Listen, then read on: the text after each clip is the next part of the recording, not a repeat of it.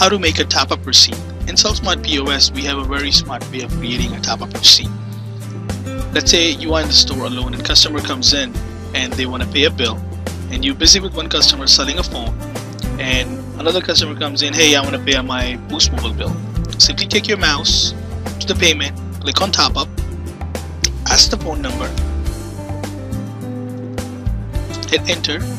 If that customer been in the store, history comes up, and which is very nice. Now you don't have to make sure with the customer, hey, what's your number again? History's here. You don't have to do anything. Enter. System will bring up the last bill they paid in the store. So in this case, that customer paid $50 last time. So this time, of course, we'll ask, hey, how much you paid? And if the customer says $50, it's already there. You can simply click on Make Payment and Save Receipt.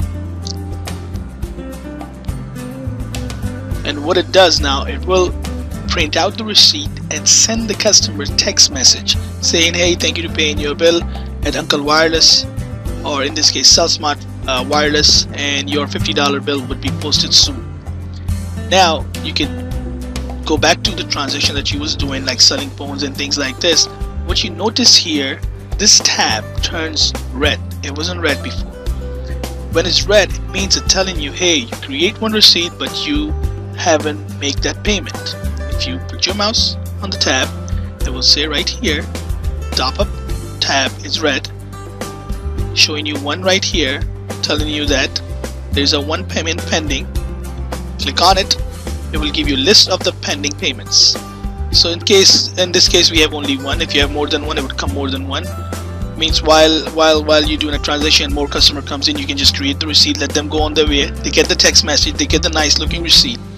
And now you get chance, you can just simply go to your website, eBay website, or if you have a little machine to pay the bill from there.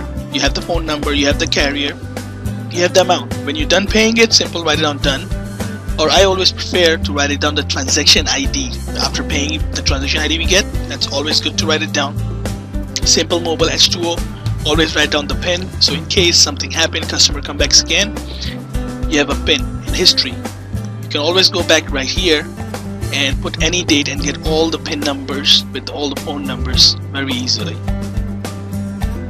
Thanks for watching CellSmart POS video.